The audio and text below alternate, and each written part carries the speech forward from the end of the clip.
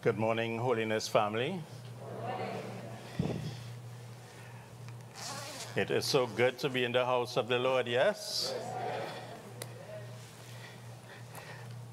This morning, the Holy Spirit will have us conduct interviews with individuals who are probably older than all of us put together.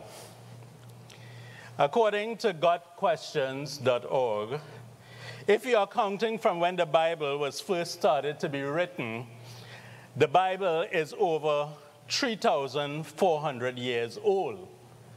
But if we measure from when the Bible was completed, the Bible is over 1,900 years old.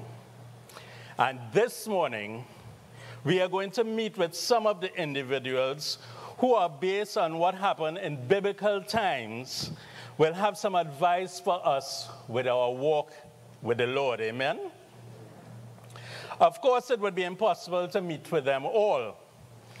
And we may not hear from some of the big icons in the Bible, which is good, because God's word tells us that all scripture is inspired by God, which tells us that every detail and every person mentioned will be significant, yes? My family in Christ, the Lord will have us use these beautiful minds that he gave us this morning. We are going to be using our imagination throughout this message. These interviews are based on what is mentioned in Scripture and the lessons we can learn from them. Now, most of you would be familiar with them, and I'm sure we can all learn something from them today.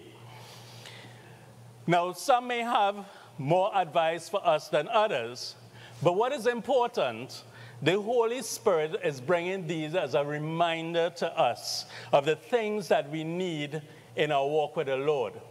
And we need to keep in mind that throughout the message and throughout the interview, the Holy Spirit is present. And he will bring any supporting scriptures that he feels necessary. Amen? Now, my brothers and sisters, we are going back over 2,000 years. And I'm pleased to introduce to you this dynamic duo. Together, they led the Israelites out of slavery in Egypt and towards the Promised Land. They are found in the book of Exodus. However, based on Scripture, this individual would not agree with the description of dynamic. After all, when God called him for his duty, this was his response. Exodus 4:10 tells us, "But Moses pleaded with the Lord, 'Oh Lord, I'm not very good with words. I've never have been, and I'm not now. Even though you have spoken to me, I get tongue-tied, and my words get tangled.'" Now, I would imagine at this time, Moses' question to us would be, what is holding us back from serving the Lord? What is stopping us from telling others about Jesus? What is it about ourselves that we don't like, or we seem to think it's a flaw, and it's holding us back in this life? Exodus 4:11 gives us the Lord's response to Moses. Then the Lord asked Moses, "Who makes a person's mouth? Who decides whether people speak or do not speak, hear or do not hear, see or do not see? Is it not I, the Lord? Now go, I will be with you as you speak, and I will instruct you in what to say." My brothers and sisters, we are reminded when God calls us for duty, he will equip us with what we need, yes? Now, Paul also reminds us in 1 Corinthians 2:4, "And my message and my preaching were very plain. Rather than using clever and persuasive speeches, I relied on the power of the Holy Spirit. I did so you would trust not in human wisdom, but in the power of God." Amen? I asked Moses, other than God equips us, what else he would like to remind us of. Exodus 3:4 says, God called him from the midst of the bush and said, Moses. Moses. We are reminded that God knows each and every one of us by name. He knows everything about us. And he knows exactly why he's calling us. He knows what he wants from us. And we are his creation. Each of us are special in God's eyes, and he loves us. Amen? Psalm 139 reminds us, verse 1, O Lord, you examine my heart and know everything about me. Verse 13 tells us, you made all the delicate inner parts of my body and knit me together in my mother's womb. Verse 15 says, you watched me as I was being formed in utter seclusion, as I was woven together in the dark of the womb. Verse 16 says, you saw me before I was born. Every day of my life was recorded in your book. Every moment was laid out before a single day had passed. Verse 17, how precious are your thoughts about me, O God. See how important we are to God? He was right there every minute, every day, while we were in our mother's womb. The scripture said, you knit me together, suggests how he took time, how important that we were, and how unique we all are. Some of us may be seeing imperfection, flaws, and the sinful past and allowing it to hold us back in this life. But the Lord sees us, my brothers and sisters, as unique and special in our own way. He doesn't see our past. He sees what we can do through him. And he wants a relationship with us, one of interdependency. Our interdependent relationship with Christ is like a three-legged race. Our leg is tied to his, and we need to synchronize our steps with his. He leads, we follow, step by step. Amen? The right move forward is only one with Jesus Christ.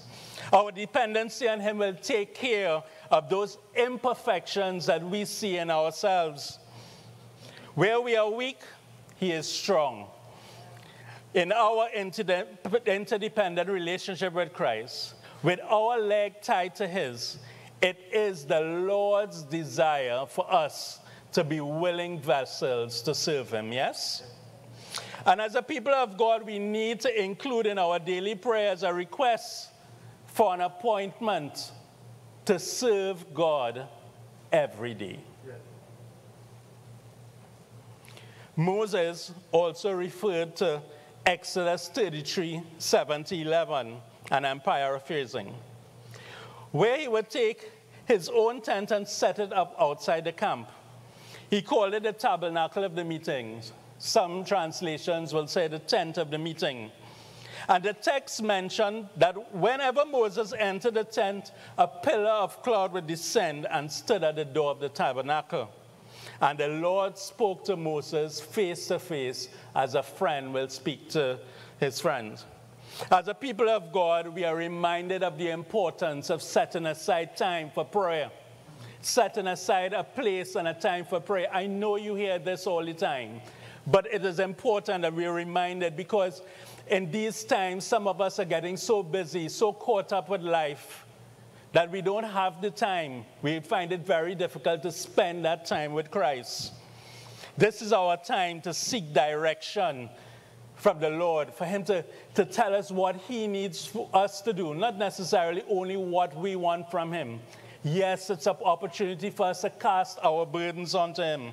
This is our special bonding time with Jesus. John 15:15 says, Jesus called us his friends. Don't we make time for our special friends? Don't we make time for that one-on-one bonding time? Why not do it for the most important relationship that we have? the most important friend that we have, Jesus Christ. Amen? Moses then referred us to Exodus 5:1-2, where it says, "Afterward, Moses and Aaron went in and told Pharaoh, 'Thus says the Lord of Israel, let my people go, that they may hold a feast to me in the wilderness.'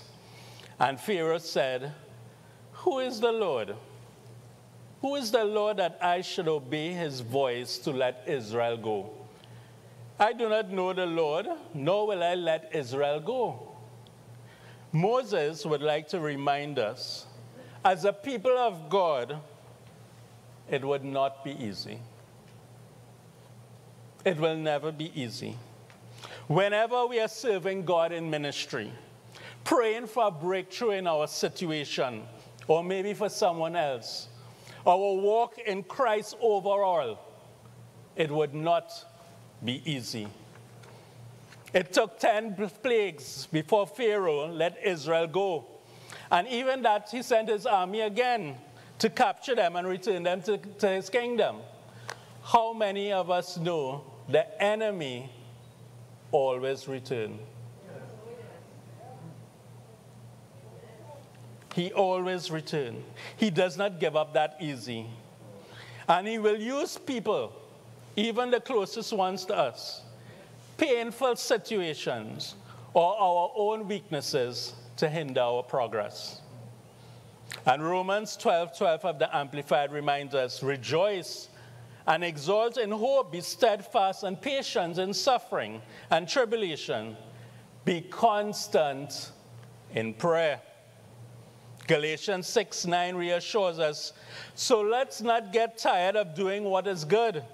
At just the right time, we will reap a harvest of blessing if we don't give up."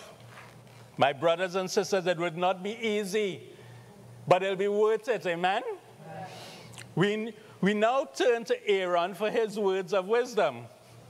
Aaron refers us to Exodus 4:14 and 16, when God recommended Moses' older brother Aaron as a solution to Moses' problem. Moses claimed he is slow in speech. And as you know, God identified Aaron as someone who speaks well and will be the spokesman for Moses. Together, they will petition for Israel's release from bondage.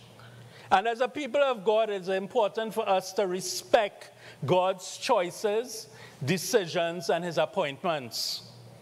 Despite Moses' fear of speaking out for God, he was still chosen as the leader, and Aaron, his older brother, to assist him.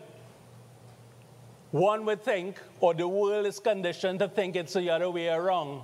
But here it is, the older brother is the assistant, and Moses was still chosen to be the leader.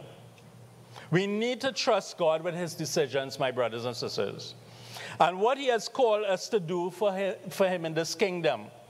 And whatever we are chosen to do, we are reminded it is equally important. It is equally important. Doesn't matter if you're the leader, wherever you are, whatever you do in ministry, together we make things work. Together we build God's kingdom. We are all important in God's eyes, no matter how we serve him. And Aaron would like us to not make the same mistake that he made in being people pleasers. Don't raise your hand, but do we consider ourselves to be a people pleaser? He refers to us in Exodus 32 when people became impatient with Moses being away for so long on the Mount Sinai. And they started to make demands on Aaron, asking him to make gods that can lead them.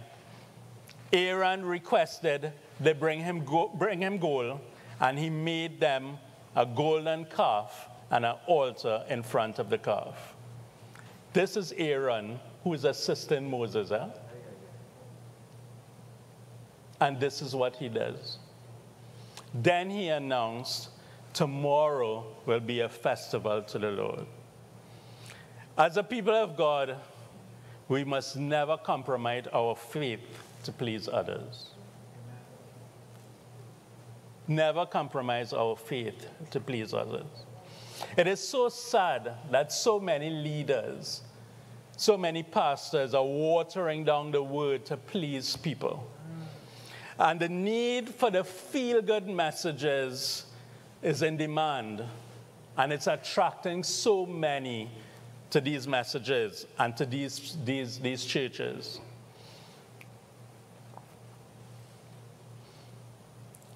However, people-pleasing is not limited to the church. What about when we're in the company of our unbelieving family and friends? Do we chuck our godly character under the car seat and bring out the worldly behavior to impress our unbelieving family and friends? Maybe we don't want to make them feel slighted or offend them in any way. So we chuck our godly character aside. Again, as a people of God, it's dangerous for us to compromise our faith to please others. And it is so unfortunate. So many become impatient in finding a partner, a Christ-like partner. So many Christians looking for a partner, and they're impatient. God has not sent the right person for them. The church is limited. You hear all these sorts of things. So they turn to the world looking for a partner, hoping that they will be able to convert them. And again, what happens? They compromise their faith in order to please the person. Again, people pleasers. I saw this on Facebook, and you may have seen it. Marry someone who will not only accept the call of God on your life, but will also help you fulfill it. Amen? If you find yourself in that position, continue to pray and wait on the Lord to send the right person, the right Christ-like person into your life. Our next interview takes us to Acts 18:24 of the Amplified, which tells us, there was a Jew named Apollos, a native of Alexandria, who came to Ephesus. He was cultured and eloquent man, well-versed and mighty in scriptures. However, Apollos did not know about Jesus' crucifixion and resurrection. He didn't know about the Holy Spirit. He only knew what he knew up to John the Baptist and what John the Baptist said about Jesus. But verse 25 tells us, he had been instructed in the way of the Lord, and burning with spiritual zeal, he spoke and taught diligently and accurately the things concerning Jesus, though he was acquainted only with the baptism of John. And as a people of God, we are reminded by Apollos, we can talk to others about Jesus even with our limited knowledge. So many are hindered by going out there and talking to people about Jesus because they think they're lacking so much knowledge. Don't let the knowledge hold us back. As long as what we are saying that is accurate, don't let our limited knowledge hold us back. Because as we grow in knowledge, we can share more. However, people are always interested to hear how Jesus had an impact on our lives. They are always interested to hear how he changed our lives. So instead of when we tell someone about Jesus, we start to bombard them with a set of scriptures, it overwhelms them, it intimidates them. But they will be drawn to your personal experience. and they will feel comfortable with you. And after a while, we can subtly bring in scriptures, amen? We need to meet people at their place of need. And sometimes some of us get so caught up in all what we know and we just want to pass it over. Sometimes pride gets in the way, and it's all about telling someone how much we know. And not necessarily, and we miss the whole point of what our purpose here is, to draw them in to Christ. Amen? Verse 26 tells us, he began to speak freely, fearlessly, and boldly in the synagogue. But when Priscilla and Aquila heard him, they took him with them and expounded to him the way of God more definitely and accurately. Apollos would like to remind us we must be humble and willing to learn from others. We must be willing to learn from others, regardless of our education and status. There's always room to learn more, amen? Our next interview takes us to Mark 5, the man that was possessed by a demon. Mark 5:3 and 5 tells us, this man lived in burial caves and could no longer be restrained even with a chain. Day and night he wandered among the burial caves in the hills, howling, cutting himself with sharp stones. The text went on to say the demon-possessed man recognized Jesus when he saw him and ran to him for help. But as he opened his mouth, as you know, this demon spoke and asked Jesus, because he recognized Jesus, why are you interfering with me? Why are you interfering with me? And he asked not to be tortured. At this time, Jesus had already asked the evil spirit to come out of the man. When Jesus demanded the name of the spirit, he said, Legion. And it's important to note, again, I know some of you who know this, but a legion was the largest group of Roman soldiers, consisting of 5,000 to 6,000 strong. They were highly skilled and destructive. So this tells us how oppressed this man was. The spirits asked Jesus to send them into a herd of pigs nearby. And Jesus gave them permission. It was approximately 2,000 pigs. And they went into the pigs, and they plunged down the hillside and into the lake and drowned.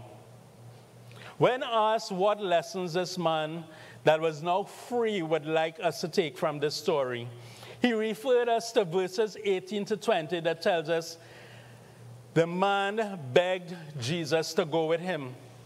And Jesus told him, no. Go to your family and tell them what I have done. However, he visited the 10 towns in the region, and he went telling them all what Jesus has done for him. And his question to us this morning is, how many of us are fully aware of what Jesus has saved us from? How many of us are aware of the life? Or do we take time to reflect on what our life would have been like if Jesus did not draw us to him? Are we fully aware of what he has done? Are we filled with gratitude for saving us from that life that we praise him every day for it? Are we encouraged to tell others about the life that he has saved us from? Do we give him the recognition and the praises for it? Do we give him the recognition and praises when he delivers us from things right now?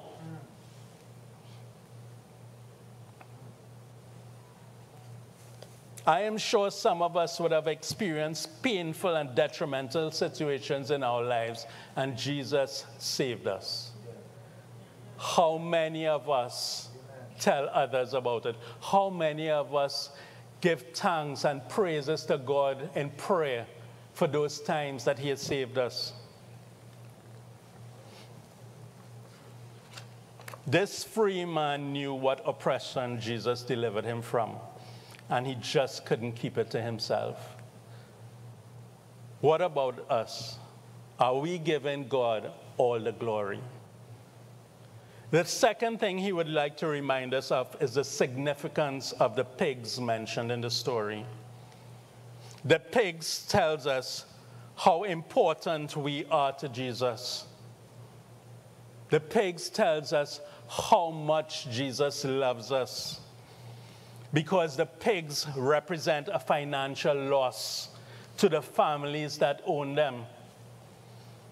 This was 2,000 pigs that were lost that day.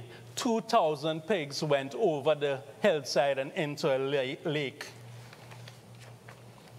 And Mark 5:17 tells us, and the crowd began pleading with Jesus, go away and leave them alone. They were afraid. What else would this man do? He just destroyed our financial situation. He just destroyed our finances. All our pigs just went over the hill. But Jesus had a point to make. Human life is more important in Jesus than wealth. It's more important. We are more important to him than wealth. And Jesus knows sometimes some choose the pigs. These are testing times, my brothers and sisters. And some of us are placing a high priority on finances and less time serving, spending time with Christ. These times are forcing some of us to focus on the finances because times are getting so hard that we have little time to spend with Jesus. Remember the three-legged race of interdependency that I mentioned earlier? Now more than ever, now is the time we need to strap our legs onto Jesus. Now more than ever. Wherever we go, whatever we do, all our decisions, we must include him. Amen? For our next interview, we looked at Mark 3:17, which tells us James, the son of Zebedee, and John, the brother of James, to whom he gave the name Boanerges, that is, sons of thunder. They were given these nicknames because of their fiery temperaments. These two were part of Jesus' inner circle together with Peter. And they witnessed Jesus raise Jairus' daughter from the dead. You can find that in Mark 5:37. They witnessed Jesus' clothing turning bright white and heard him speak to Elijah and Moses on the Mount of Transfiguration. This just tells you how close they were to Jesus. And considering what these two experienced with Jesus, one would say much is expected from them, yes? However, the sons of thunder would like to point out to us one of their finest moments with Jesus. Luke 9:51-56 tells us of the opposition from the Samaritans. The people of the Samaritan village did not welcome Jesus. And here is John and James' finest moments with Jesus they would like to point out to us. And when his disciples, James and John, saw this, they said, Lord, do you want us to command fire to come down from heaven and consume them, just as Elijah did? But he turned and rebuked them. You do not know what manner of spirit you are of, for the Son of Man did not come to destroy men's lives, but to save them. How many of us, don't raise your hands, fall from grace from time to time? How many of us fall from grace? People of God, the sons of thunder would like us to know, no matter where we are in our walk in Christ, we are a work in progress. No matter where we are, how seasoned we might think we are a work in progress. If you're listening to this message and you're struggling with a hot temper, the sons of thunder would like to reassure you that Jesus knew of their tempers when he called them. He knew of their tempers when he called them. He knew of their tempers when he brought them into the inner circle. It did not stop Jesus. However, Jesus knew that the journey that he would take them, at the end, they would be transformed into humble servants of Christ. Amen? Amen. Our next interview is with King Josiah. He can be found in 2 Kings 22. Josiah was 8 years old when he became king, and he reigned in Jerusalem for 31 years. 2 Kings 22:2 tells us Josiah did what was right in the eyes of the Lord. Josiah, however, came from a line of wicked kings, as you know. His grandfather was King Manasseh. 2 Kings 21:6 tells us what this king was like. Manasseh also sacrificed his own son in the fire. He practiced sorcery and divination, and he consulted with mediums and psychics. He did much that was evil in the Lord's sight, arousing his anger. Josiah's father also was a wicked king, King Amon. It is recorded in the Bible that Amon followed his father's Manasseh's footsteps with evil practices. Just by Josiah's choices to do what was right with the Lord, he is telling us that we too can choose not to allow our past to dictate our future.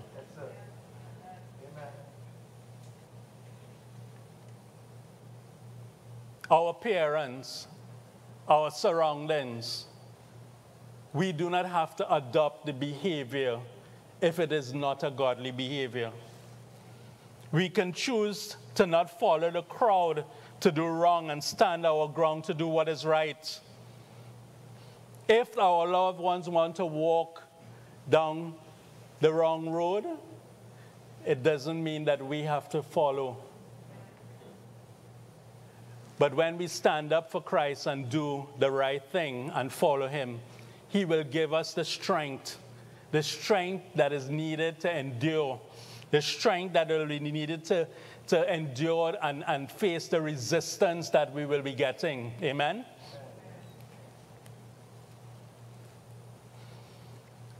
Our next interview, a familiar one to all, comes from the book of Judges. Judges 13:3-4 tells us, the angel of the Lord appeared to Manoah's wife and said, even though you have been unable to have children, you will soon become pregnant and give birth to a son.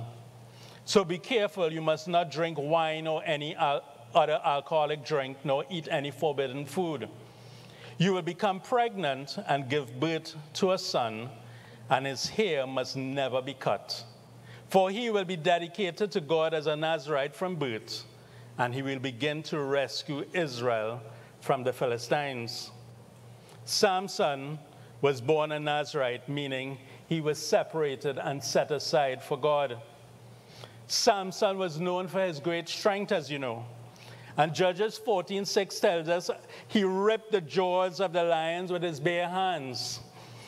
However, Samson's greatest flaw was his weakness for women. Judges 16 tells us Samson went to the Philistine towns of Gaza and spent the night with a prostitute. This is certainly not what you would expect from a man that is set aside for God, yes? And this was only one example. However, Samson's lustful eyes took him down a deadly path when he met a beautiful Philistine named Delilah. And most of us are familiar with this story. Delilah was paid to find out the secret of Samson's strength. Skillful Delilah was able to get Samson to bear his treasured secret. Dangerous pillow talk for Samson. Judges 16:17 tells us, finally, Samson, his secret with her, my hair has never been cut, he confessed. For I was dedicated to God as a Nazarite from birth.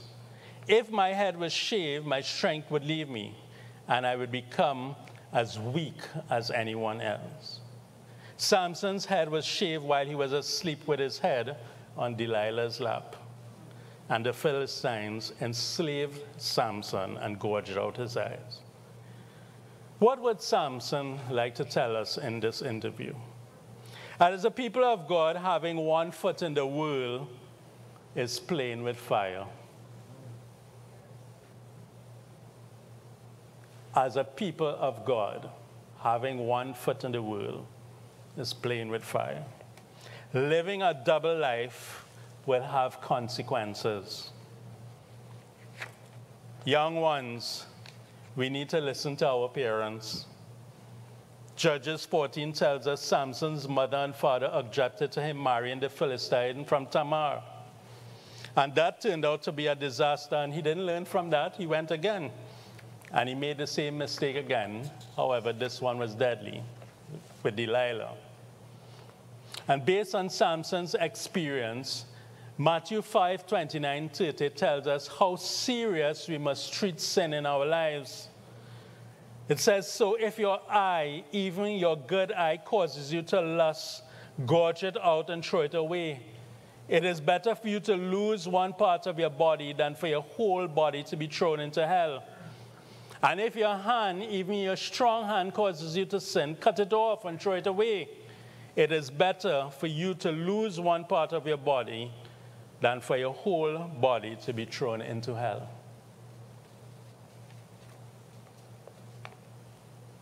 This shows the seriousness of the sin in our lives.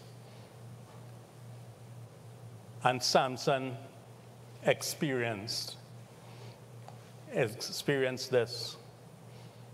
And our last piece of advice from Samson: as a people of God, no matter what sinful situation we find ourselves in, whatever situation that we find ourselves in, throw ourselves to the mercy of God.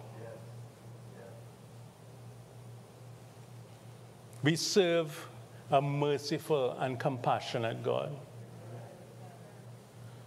who is willing to forgive. So instead of running away and distancing ourselves, move closer to God. Hold on to him.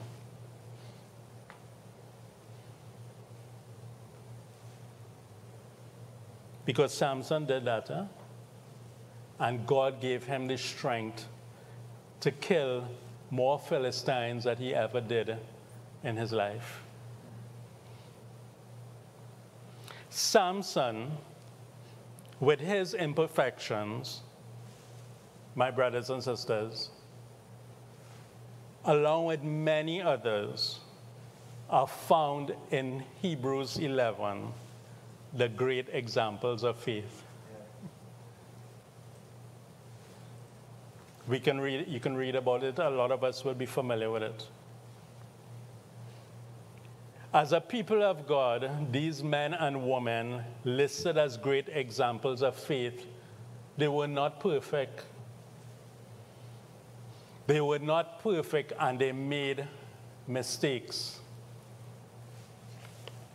But they were faithful to God. They were faithful to God. Let us, my brothers and sisters, in our walk with the Lord, not allow the enemy to discourage us when we make mistakes. This is when the enemy will tell us how terrible we are. We should not be serving Christ. This is when he's going to tell us we are not worthy. We are not worthy to be walking with the Lord. Therefore, we shall leave. So many have backslidden because they refuse to come back to God, because they are full of grief and guilt because of what they have done. Some of them don't even want to face us. But it's important for us to know that we will make mistakes. But the important thing is that we ask for forgiveness, repent, hold on to Christ, and change our lives. And most importantly, don't do like Samson. Don't repeat the same mistakes. My brothers and sisters, hold on tightly to Christ no matter what. When we fall, get right back up. And always, always turn back to Christ no matter what. Remember the three-legged race. Hold on tightly to the Lord and remember, in this walk with Christ, we are always a work in progress. Amen? Amen. May God bless you richly. Please stand.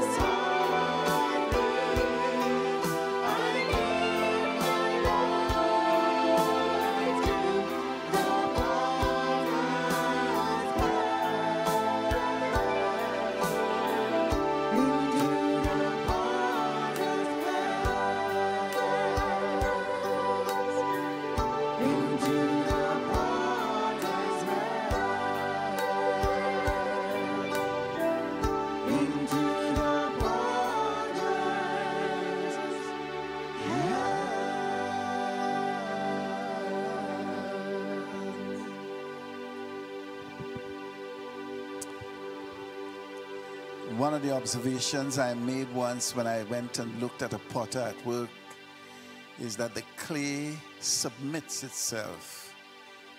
The clay has no opinion on what is going to happen. This message this morning, very sobering. All of the different examples that we saw pointed to one thing. We have to submit ourselves into the hand of the potter so that he would fashion us into what we are supposed to be. And even sometimes when we're flawed along the way, submit ourselves so that he can break us up and refit us and remake us into something that's fit for his kingdom. Did God minister to us today?